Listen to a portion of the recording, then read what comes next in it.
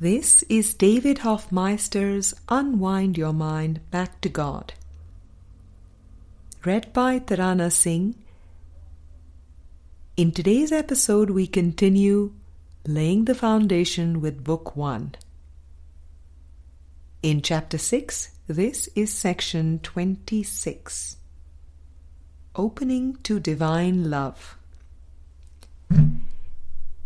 It always feels heartwarming to extend divine love, releasing the temptation to look outside for the source of love, and instead extending the love within is the key to lasting happiness. For love is like a never-ending wellspring bubbling up.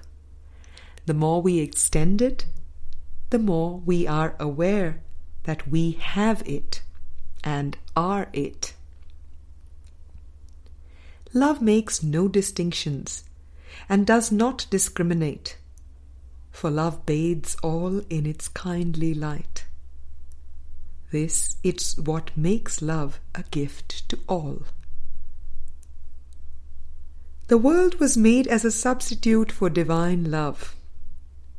The world's love involves bargain, reciprocity, control, specialness, and its core characteristic is possessiveness.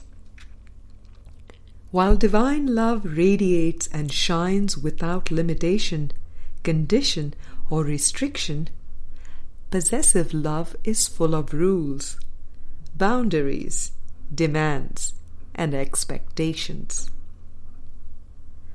Divine love is free and freely given. Possessive love is always looking for what it will get in return. Possessive love has many strings attached to its gift.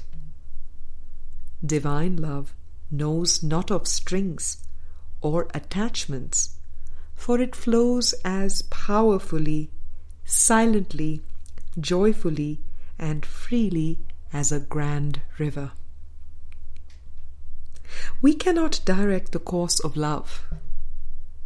We can surrender into the current of divine love, and it will carry us until we happily realize that the I am presence of divine love is our very self in God.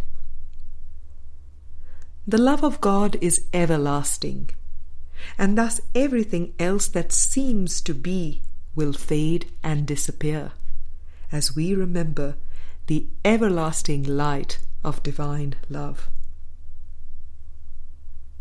Glory to God for creating divine love as one.